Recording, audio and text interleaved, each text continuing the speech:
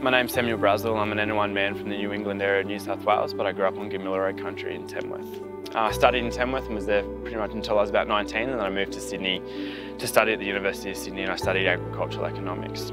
There's kind of where I sort of got my thirst for business and kind of that self-sustaining revenue structure for our people, and sort of looking more into what we can do as a people to make sure that we skill people within metropolitan areas and also communities to kind of have that foresight and have that sort of ability to sort of have that self-determination through business development. But I really wanted to come here and sort of learn more about other people's businesses and how they were going, and then also give my little bit of knowledge to see if that would help someone sort of be like, oh, hang on a second, I haven't sort of considered who my target market is, especially, you know, I haven't really defined my vision or my mission. So I'm kind of just licking my finger and sticking it up in the wind. But I think, you know, to be really focused and to be really driven is like a massive key element of business, and sort of like failing to plan is like planning to fail.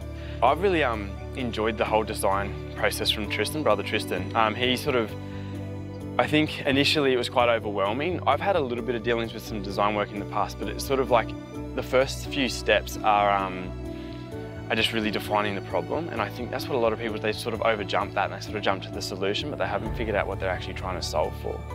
And I think our table initially was trying to solve for X, but didn't know what X was. So breaking it into steps of, I think there's like 15 steps or something, so we're up to number 11 at the moment, and it's sort of breaking it into steps and reiterating the problem sort of helped us really sort of break it down. Super overwhelming at the start, but gives you like a really good structure of how to break down a problem, and I think that's key. To understand the problem, like to solve it, you need to understand it. I think keynote speakers like Uncle Bruce, he sort of reiterated the fact that we have this massive knowledge base and not to devalue our own cultural thinkings and our ways of being.